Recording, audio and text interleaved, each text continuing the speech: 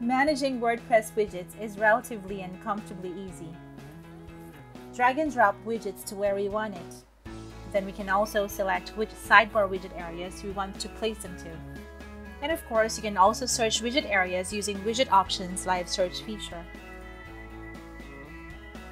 But what about after we place these widgets? The ease just simply fades. That's why a brand new feature has been added to Widget Options to make it easier for you to manage those active widgets.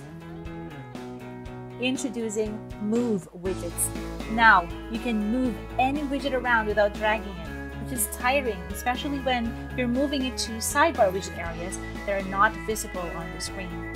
So, aside from drag and drop, now you have the option to move widgets with just a click. Then, select the widget areas. Simple, and this comes with a search feature too. Totally easy, and it's available for free.